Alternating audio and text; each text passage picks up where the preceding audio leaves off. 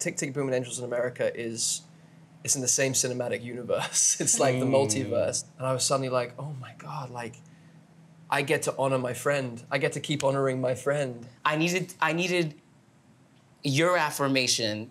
I needed you to see me. I see you, baby.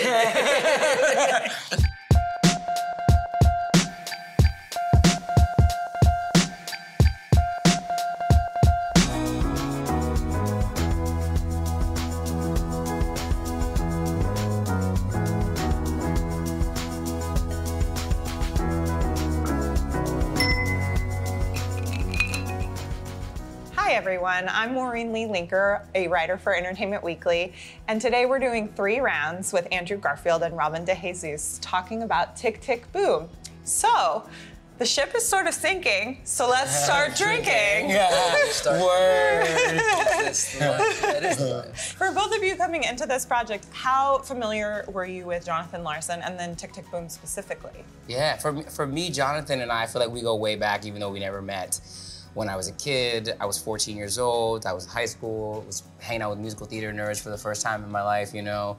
And someone was like, yo, let's listen to the Rent cast recordings. Someone started playing the music and I was like, I don't know how I feel about this. Like this rock music, because I came from a hip hop world, you know? But one song, Glory, came on and it was so good. I vibed with it and then I just fell in love with the rest of the album and wore it out. And years later, I made my Broadway debut in Rent, and it was like Jonathan gave me my first job, he gave me financial stability, he gave me creativity, he gave me community, just like showered in abundance and cheesiness. Oh, it's the best. Andrew, what about you? The community, the inclusion, the diversity, the radical nature of that, coming from a guy that was, you know, that had sex with women, that was white-skinned, that is courage, man. Because he was an ally.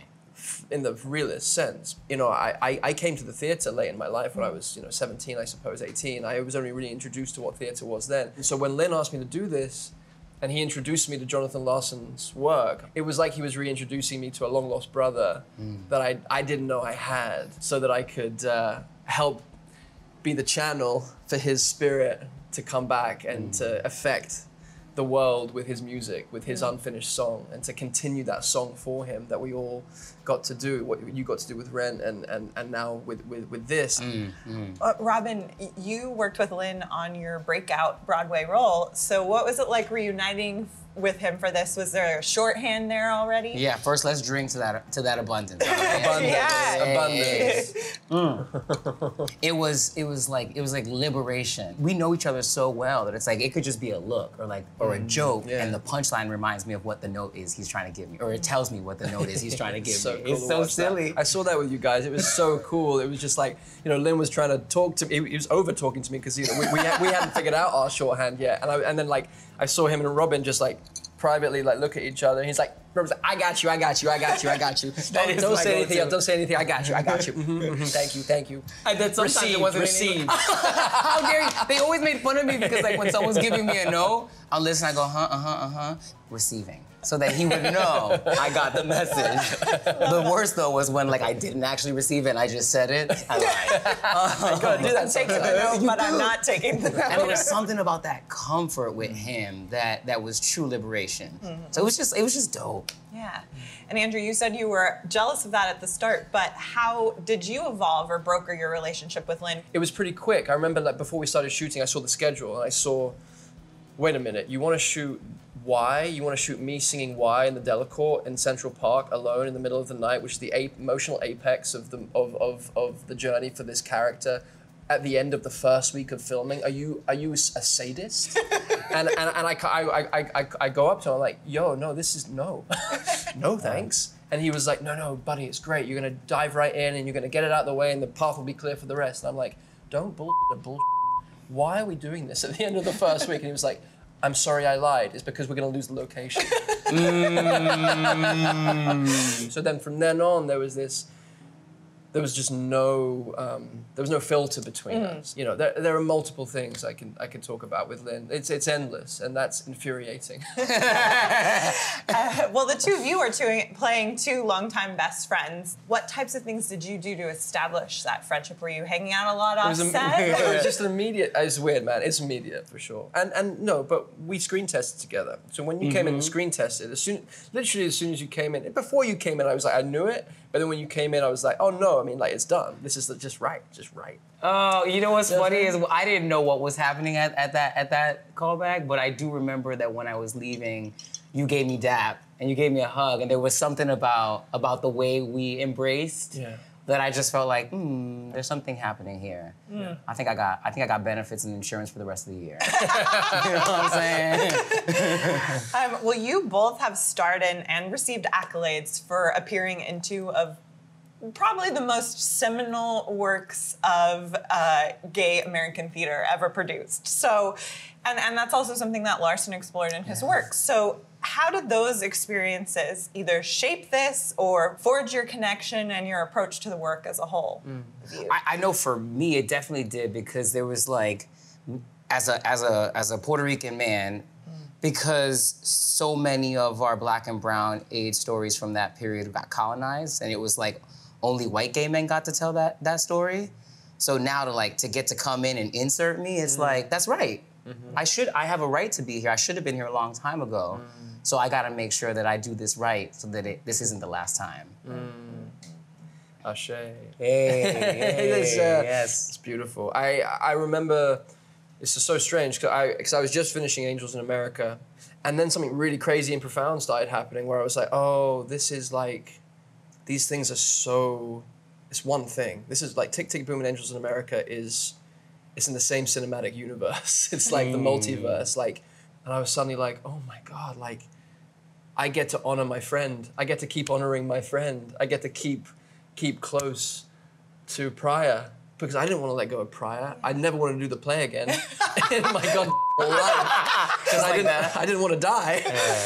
God, you know, that like 9 hours of like sickness and loss. I was ready to not do that.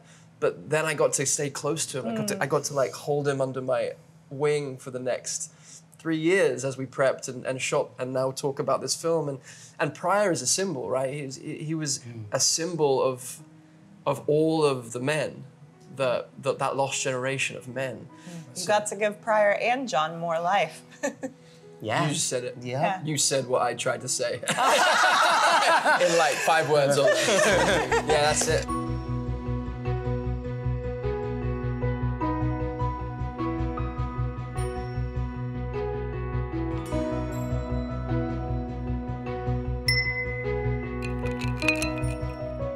It looked pretty. It's decorative. I guess you can eat it if you want. Hey? You need antioxidants. Oh yeah, that's right. I like an aromatic situation. Yeah. It's like, all the senses. All of it. Getting involved. Well, as a theater lover, watching this film was just such a joyous, infectious experience. Like, it was just like surreal for me watching it. So with all that joy on set, was there one moment for each of you that was like the most pinch me moment of the experience? Well, I think one of the most joyful moments was doing No More with you, especially like when there was a take where I took my shirt off. Yeah. I didn't even realize I didn't make it. Wait, Didn't make it. I forgot. I'll drink to that. Yeah, it was so good. So then, just before the big finale where we come out in our tuxedos and whatever, on one of them I whipped my shirt off and like swung it around my white pasty body out, and it made you like crack up. Well, we had to redo the take because apparently I stopped lip syncing to myself. It was like, we can't use that take because you weren't doing your job, Rob. But then the editor, the editor was on the other side of the world, and he texted Lynn because he was like watching stuff. He had a live feed of all the dailies that were coming through, and he texted and he was like, what are you guys doing? What is going on? But like and like at the premiere night the other night, Lynn was sat behind me and we were just kind of kept grabbing each other and holding each other. And at that point he was like, I should have used the shirtless tape. And I'm like, you should have used the shirtless tape. Release the shirtless cut. Release the shirtless cut. Robin, you have probably the most heartbreaking scene in the film, which is when you tell Jon about Michael's diagnosis. How did you prepare for that and get in the right headspace? Did you like not sleep for 2 days so you were extra tired? Lynn had the audacity like you to make that my first dialogue scene. In real time, I realized that the way I had rehearsed the scene wasn't how it felt that day. Because I know my friends, when they share their status, they oftentimes don't get to have that release where they get to be taken care of because they end up having to take care of the person that's receiving the news. And I just felt like that was the dynamic for us. That was a new information for me, and I had a moment where I didn't trust that, and then thankfully I leaned into it, and I really wanted to honor that, and I really wanted to honor Jonathan. That day I had been in conversation with Jonathan from the beginning, from the morning. And I remember saying, Jonathan, I showed up. Yep, you better. I hope. You better. If you want this to be, you better. I'm telling you, you better. Anybody? And then you know what? Remember that night there was like lots of technical difficulties. There was like a light thing happening on the other side of the street. They had to block They kicked a us certain out. sign. And there was this like 45-minute like respite break period, and like you were like communing with the angels, and I was looking at like our AD, amazing AD Mariella, and then Lynn. I was just like, look at this mother. Yes. Ready to pop. And you guys are around with a hot dog stand. Who gives a about the hot dog stand? Like, this guy is like ready to explode. His divine feminine energy was like caretaking me hard. I was like, roll, mother. Just roll. It doesn't matter. Like, capture this. Because it was like, it was bursting out of you, and like, that doesn't happen often. I have to share something with you that I've never shared with you before. Oh, no. I don't know why I'm taking this moment out in front of all this, but like, I will never forget that night we were shooting, and having been in the months prior to that scene, I was washed over with insecurity to the point of like, I was having many panic attacks. And you asked for like 2 more takes. And you said, I'm so sorry. I was like, no, we good. And you said, no. He's like, your work is so good right now that I want to be at your level. I didn't know I needed to hear that. Baby. and like, you know, like that like soldierness, that like love for one another and that upliftment. I really needed that. I needed your affirmation. I needed you to see me. I see you, baby. I see you. You know it. You know it. You feel it.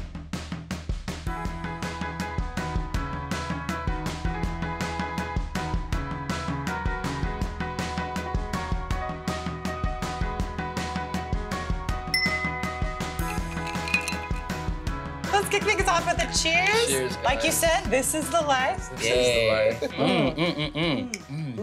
That is so good. Dance. Like I want to be in front of a fireplace. You know what I'm saying? Naked. You Buck guys- naked. You guys have so much fun together. What was the silliest or most ridiculous thing that happened on set?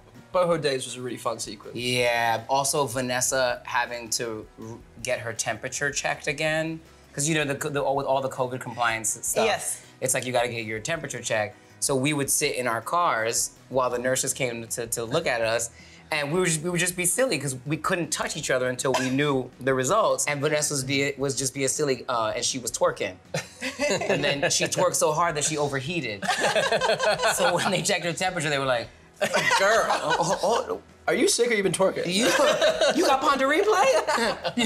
And they literally had to like set her aside to just like cool down. And then she was fine. And the diagnosis was too much twerk. Too much work, honey. What lyrics from Tick Tick Boom do you think best sum up the experience? Ooh. What a way to spend the day. What a way to spend the day. I affirm that. Yeah, that's it. Mm-hmm. That's it. That's better than what I was gonna say. What were you gonna say? Fear or love. Like that was the lesson for me. I think I had been in my career like centering fear for so long, and I didn't identify it as that. Yeah. And then I got to the place of that good love. What cameo made each of you freak out the most? Bernadette. Yeah. It's Bernadette. She is a goddess. Sunday Park is already like something that I love so much, but even just her concerts. I think Bradley is Sondheim as well. Bradley Whitford as Sondheim is kind of He's great. major. Even Those Sondheim. moments, man. Those moments, Yeah. mentorship moments from someone that we respect, and it does. It keeps you going for the next 2 years, like at least. It really does. Yeah. Andrew, I know you've talked a lot about learning to sing for this, but what about the piano playing? Yeah, I loved it so much because I got a piano in my house in London, and I was just like, going through all the beginner like kids books of like how to learn piano. It was just so pleasurable. Like I just, you get to like almost middle age, and then you're like, what's next? What's left? And then you suddenly realize, oh, there's a lot left. And that's kind of cool. Like with the singing, like it was a whole new challenge and a whole new part of myself that I got to express and explore. And then like to be able to learn piano it was just like a wonderful, wonderful thing. For both of you, what's your go-to musical theater karaoke song, since we are in a piano bar? Go-to musical theater. Oh my God, what is it, Robin? Mine is, so you wanna be a boxer in the golden ring? Can you punch like a southbound freight train? Tell me just one thing. Can you move in a word like a hummingbird if you really need to? Ooh, that's fast. Can you bob? Can you weave? Can you stretch? Can you see if you need to? Well, you might as well quit if you haven't got it. That's Bugsy Malone. Oh, yeah! See, he can sing, he be lying. That was just nonsense. That was lying. That was nothing. I actually think that my go-to karaoke song is always a group number. It's like I want to start off good, so it's gonna be Summer Lovin'. Summer Nights, yeah. People think yeah, because everybody wants to shit about bop. Oh, it's the best. Shit about bop, shit about bop. Tell me more, tell me more. Yes, does he have a call? Does he have a call? That's the Cardi B version.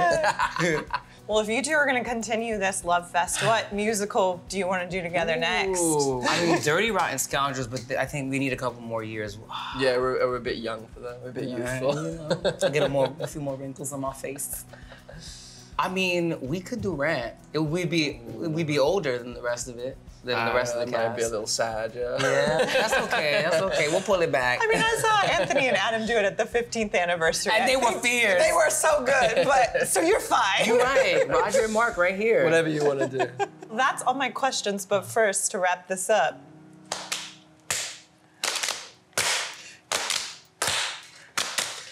This is the life, bo bo bo bo. This is the life, bo bo bo bo bo. This is the life, bo bo bo bo bo. Bohemia, Bohemia. Bo bo bo bo. Hey. and that's 3 rounds, everybody.